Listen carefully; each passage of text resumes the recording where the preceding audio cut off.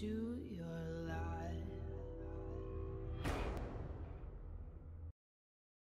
Hi everyone, this is James Connor playing Digimon World 4. I'm War Greymon X, and this is the Storm Train in Dryland, the second line you have to play in order to complete the game.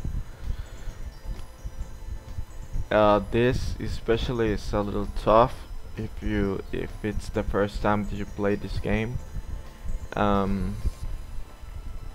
And yeah, it took me a little while to manage and realize which were the right directions that you had to take in order to complete it the fastest way possible.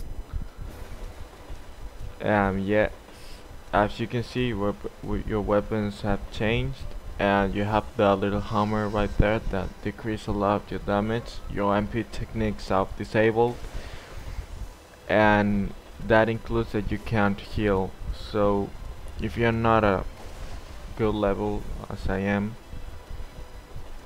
you have to take care of where you standing, and you have to dodge and block all the things you can. Well, the first two were just straight, and the third one you had to go right.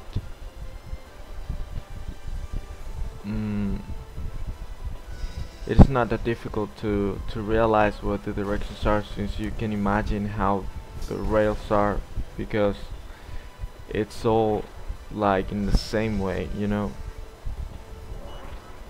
So I recommend you to block instead of dodging because it's kinda easier. So now you have to go straight and ignore the right.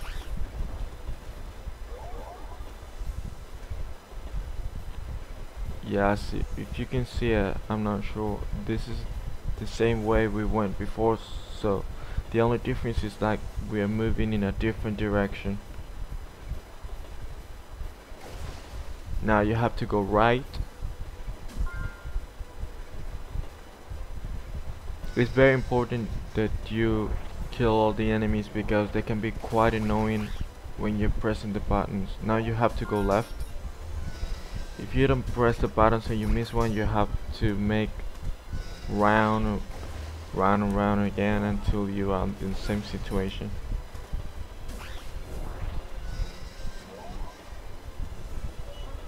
Same here. I recommend you to block instead of dodging.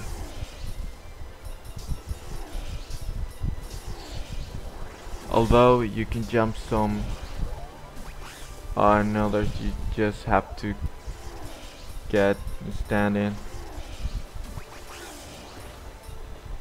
So after you finish all, you have to hit this red button. It's very important that you hit those, because if not, the train will crash and you will have to start all over again.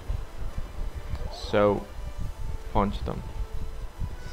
Okay, this is the last one, and we finished.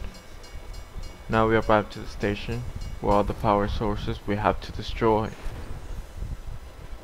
to cut off the power and be able to pass around and kill the boss, which in this case is Malamiadisman, or it was Benamiadisman. I'm not sure. I'm not really sure. I know it's the bad guy from Digimon Adventure So 2. Okay, we get to the power plant. You can read it if you want, but it's just a waste of time, in my opinion. Okay, if you play the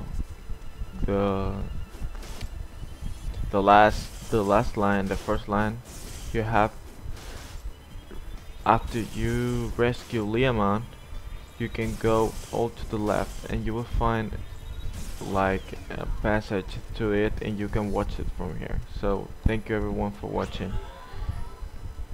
Expected to enjoy. Bye.